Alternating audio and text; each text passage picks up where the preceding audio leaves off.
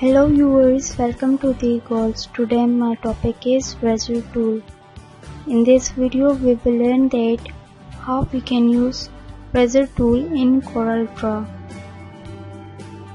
So we use razor for removing unwanted objects and any part of object. So here I have some objects that I have created and text. So go here and click on this arrow. Now select the razor tool from here and immediately you can see the properties of razor will pop up in this bar. So from here we can increase or decrease the thickness of razor. You can see the razor thickness,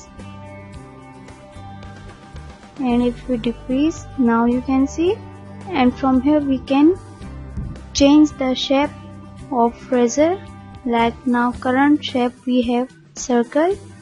If you want to change it, click on it and we will get this square shape. Now decrease the thickness of razor. Which area you want to remove, first select that and hold the left mouse and drag it like that. Let's see one more example. Select the object and hold the left mouse click and drag it like that. Now see the text example. Just drag it like that and release the which area you want.